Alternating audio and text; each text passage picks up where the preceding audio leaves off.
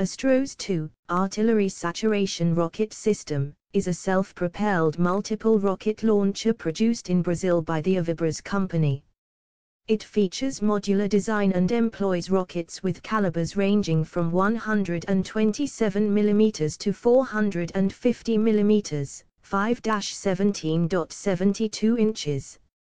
It was developed on the basis of a Tectran VBT 2028-66 all-terrain vehicle for enhanced mobility.